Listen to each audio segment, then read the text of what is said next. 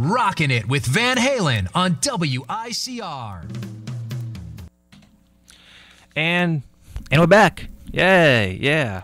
So we spoke about UKIP and the rise of them in the last segment, along with White House security. And now we'll be talking about, our elections right here in the United States of America.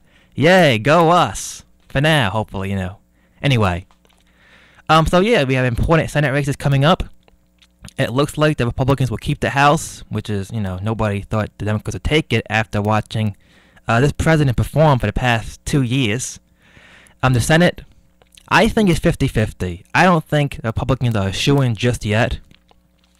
I think the Democrats are much more smarter, and I guess if you want to say cynical, but so do Republicans. But I think the Democrats are better at being cynical than the GOP is. In my eyes, the Republicans are going to probably tie at best. That's my prediction. They'll tie. They won't get enough seats in the Senate. They'll probably win Louisiana. I think they'll win that one. They'll probably win Alaska. North Carolina, I think they will lose. I think Hagan will keep that seat actually. Slightly, but I think she'll keep it. Iowa, I know that Joni Ernst is going to win that seat. And I will love when she wins. I'll be so happy. That'd be like the happiest moment of my night, hopefully, if she wins that seat. We could use her with Cruz, Paul, and Lee in the Senate. That'd be great. And the governor races, the Republicans probably win the most will keep the majority in the governorships as well. But again, even if the Republicans do win these seats in the Senate, and even if they capture it with a 51-seat majority, do you really think the Republicans are going to stand up to the president? The House. We were promised in 2010 that the House Republicans would, stand up to Obama, saying, we'll take our country back. Yeah, we heard it again in 2012. We have the House. Now let's win the White House and the Senate. We'll take our country back. And I'm like, wait a minute. We gave you the House. You have done nothing with it whatsoever. Did you make things worse? No. The only thing the Republicans did by winning the House was slower the decay of this country than what's going before. It really is telling to see where things are at the moment. But the Republicans are nothing for the most part. I'm talking about the leadership, like Boehner and McConnell. They're nothing but wimps in the Senate. They're not standing up for. Again, I'm a conservative values. They're just a bunch of sellouts to And if I was the Republicans or the true blue conservatives, the handful of them that are actually in the Senate, not the neocons or the corporatists who are under Bush, stand up and do something. Even the libertarians should stand up and do something about this. They're doing nothing. But the only thing the libertarians have done is they've left the Republican Party and helped the Libertarian Party. Other than that, they've done nothing else for, standing up to Obama. Nothing else. They're on their own side. So it's up to those true blue conservatives out there who have no leadership whatsoever. No one in the media. Fox News is not conservative. Sorry, people. They are more Republican and more Bush than they are conservative. And it's true. Even most talk show hosts, Sean Hannity, more Republican and more Bush than he is conservative. George Bush was not a conservative in true meaning of the word. He's not a William Buckley, Ronald Reagan, Barry Goldwater conservative. He just wasn't that. It's not true to say that. If you are saying that, then you clearly have no idea what you're talking about. Neither was George Bush's father a true blue conservative. Ronald Reagan was 80% true blue conservative. And, these Republicans coming in, for the most part, are not true and blue. They're not. Sorry. Or true and red, because, Republicans are red. I don't know, So, there's an obvious reason why, of course, it's like an ever-ending cycle. When you get sick of the Democrats, you vote into the Republicans. When you're sick of the Republicans, you vote into the Democrats. When you hate both of them, we have this. Incompetent administration, an incompetent Senate, an incompetent House, parties with a horrendous leadership. One party is too far to the left, and it is, and one party is so dysfunctional they don't even know where they are. And if the Republicans want to contain the Senate from the Democrats, all they have to do is stand for something. Mitt Romney lost because he stood for nothing. Nobody knew what he stood for. I don't even know what Mitt Romney stood for, and I voted for him. The main reason was because his name wasn't Obama. That's why. But Republicans lost the election because the presidency last time, and the Senate too, to some extent. Well, maybe by being stupid, because those two picks in Indiana and Missouri were just horrendous, and anyway. But Mitt Romney stood for nothing. He had one good moment in that election, and he pretty much threw everything else away. It was pretty much obvious from the get-go, unless you watch Fox News, that Mitt Romney was going to lose, because Fox News told all of its viewers what they campaigned. Sean Hannity, Bill O'Reilly had a couple of people on, Greta. All these people said Mitt Romney would win, and those people who watched Fox News would have believed you, and would have guaranteed a Romney victory. And again, looking back at the election now, we know why Mitt Romney lost. He stood for nothing. His response was, go on my website, see what I stand for. I want to hear it from the candidate. And I believe that's why Joni Ernst will win in Iowa, because she stands for something. She does stand for true conservative values. I've seen the debates. I've seen her speak. I know a lot about this candidate, and she is pretty much more true and blue than Ted Cruz is. She's more true and blue than Rand Paul is. And those are the two big boys in the GOP right now. But, outside of countrywide politics, we have important state races as well to talk about. We have Rob Astorino against Andrew Cuomo. We have John Cahill against Avik Snyderman. We have Tom DiNapoli against Rob Acosta. I can't pronounce the guy's name. I think it's Acosta. I could be wrong on that though. It's a long A name. But now let's face it, Tom DiNapoli will be reelected. He'll probably get a good portion of the vote. The one race I know that Republicans can win and should win is that state attorney general election. If John Cahill cannot beat Avik Snyderman, now John Cahill does have some grip in Albany. He does know he should have big donors. And the only way if John Cahill wins, Rob Astorino has a chance to beat Cuomo. But that way, I think John Cahill will beat Avik Snyderman. Actually, I think he will. The polls are saying otherwise, but I think when people really know and actually look up John Cahill, I'm not voting for the guy because he supports the DREAM Act to some extent, so I'm not voting for him. I'll be voting for the Libertarian Party candidate. But we'll talk about who I'm voting for probably the week before the election, because right now I want to be fair and balanced first, even though that wasn't. But John Cahill, Pataki guy, I think will become attorney general. I saw him in the Bronx. I think like a couple of weeks ago. Actually, I shook his hand. He's a nice guy. I met Avik Snyderman too. He was in Brooklyn. I met Snyderman. Well, I shook his hand, and I don't want to say I met him, but I shook his hand. And the Columbus Day Parade in Brooklyn, I believe last year, something like that. He was there, and and they're both nice men. They shook my hand. They said, "How are you?" And I said, "Good," and they left. So, that's all I know about them, personally. But both of them are pretty much both political stooges. John Cahill is a typical New York Republican, and Avik Snyderman is a typical New York Democrat. For governor race, the choice is clear.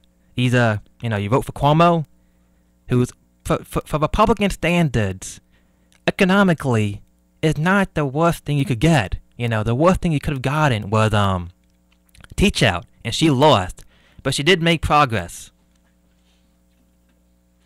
And also there was Cuomo, who I thought at one time could beat Hillary for the presidency.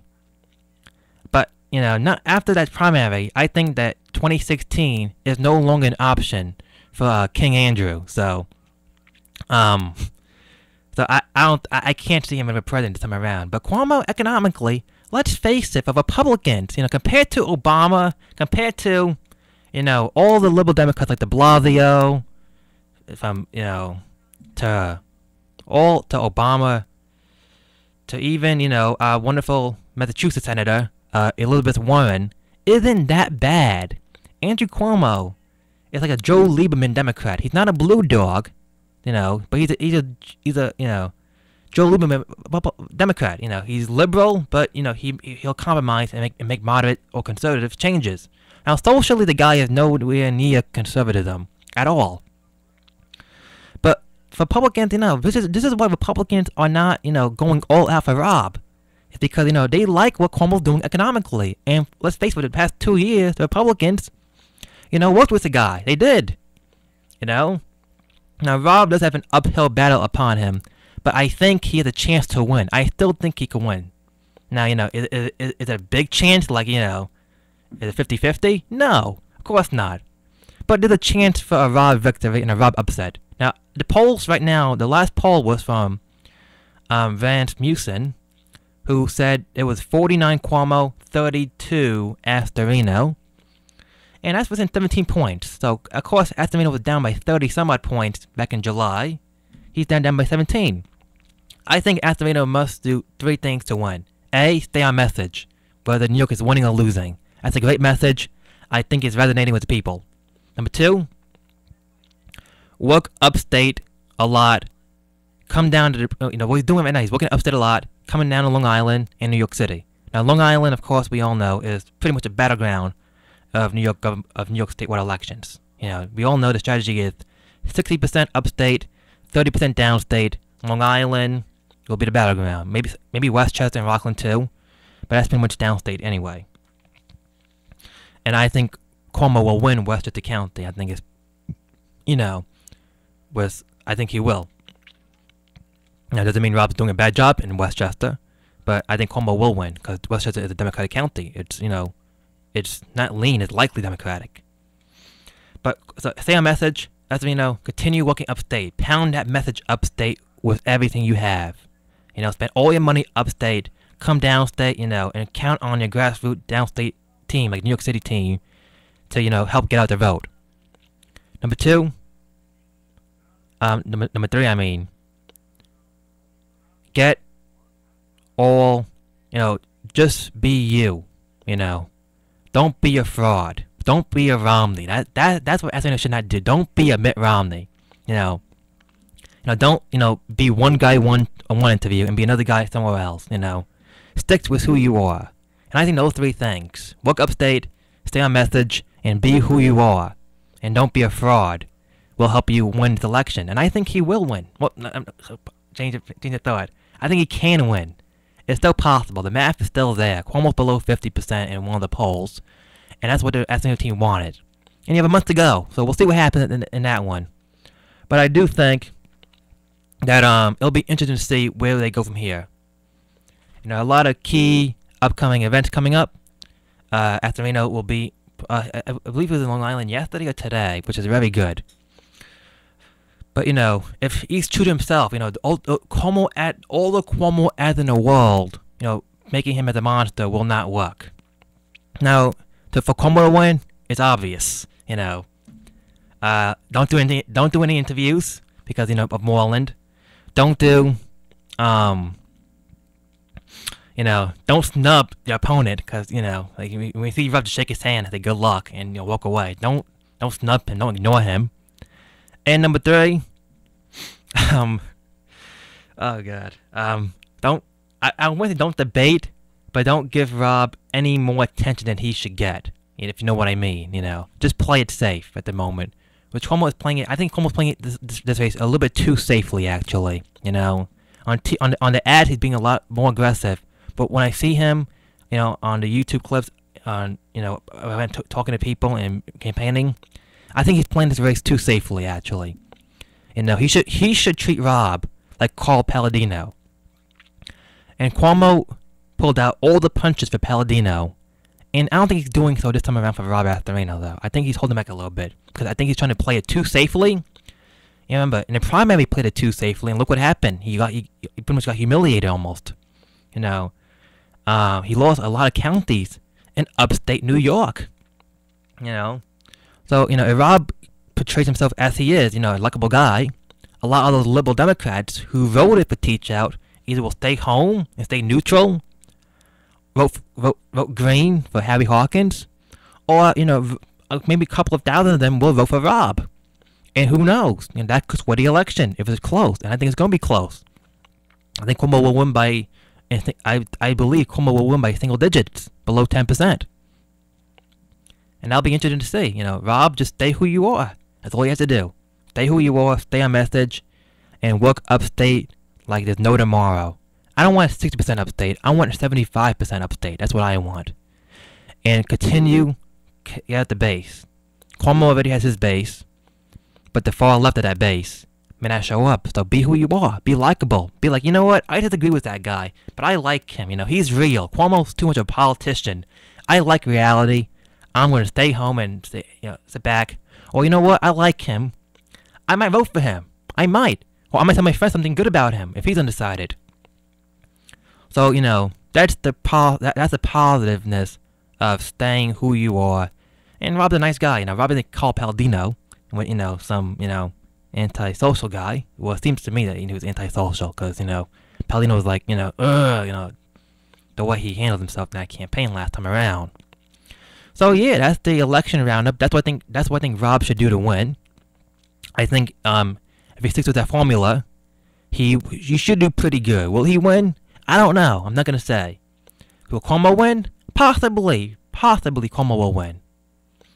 But you know, I don't think it's race over yet. Definitely not. Cuomo will, or Astorino will slip up. If Cuomo slips up one more time, he will lose. I think so. Which is why I think he's playing it a little bit too safely and not going after Reno the way he should be. So that's about politics for today. I have some time, and today, let's talk about some Doctor Who, the greatest show in the world. Now, you know, I spoke about politics for 50 minutes already. I'm not going to talk about it anymore.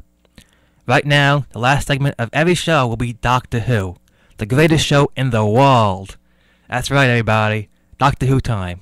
And when Doctor Who's over, we'll still talk about some Doctor Who, because we also have classic episodes, which I think are better.